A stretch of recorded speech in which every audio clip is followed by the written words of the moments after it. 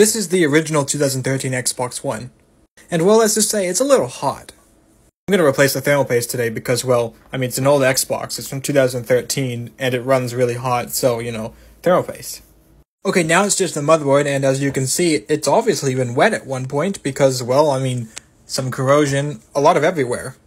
Also, this is probably the stupidest system ever to hold any cooler on. They used this on the Xbox 360 also, and I'm glad they stopped using it on the newer ones because it sucked, and it still sucks. This took way too long to get off, honestly.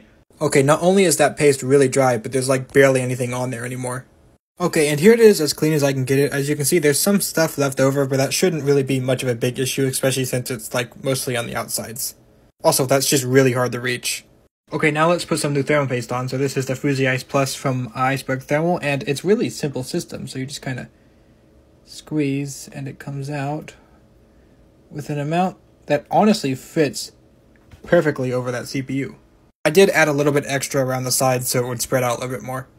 Just like that, no more overheating issues.